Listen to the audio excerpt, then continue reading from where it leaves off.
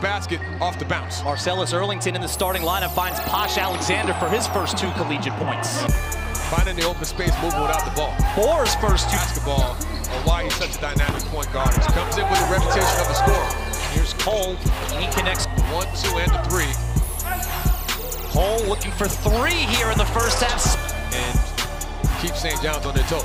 Saw the graphic a moment ago. Both teams shooting it well. Alexander, a little hesitation move to the basket. Leading the way, taking it strong to the basket, using the hesitation. St. John's.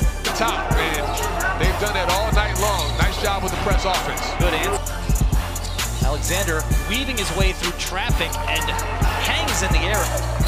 Machine Dunn handling the ball right now at the point guard position. Adai Wusu from the 4-point lead. A chance to extend that going into the locker room. It's Cole who had the hot hand off the bench just before the buzzer. Earlington a quiet first half with 2 points. Holloway was calling for a dunk. Lee loses it. It was Alexander knocking it loose again. Dunn draws a couple of defenders and keeps it himself. Dunn is very good at getting to the rim and finishing.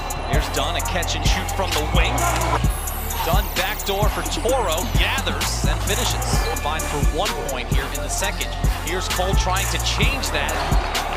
Cole, a wide open look near the top of the key. Here's Cole driving baseline, little scoop off the... Watch out for the long pass down the court. Watson running the baseline, and there it is. Does Alexander get there first? Yes, he does. It's a turnover, so St. John's has the ball, down by 2, coming up on 10 seconds to play.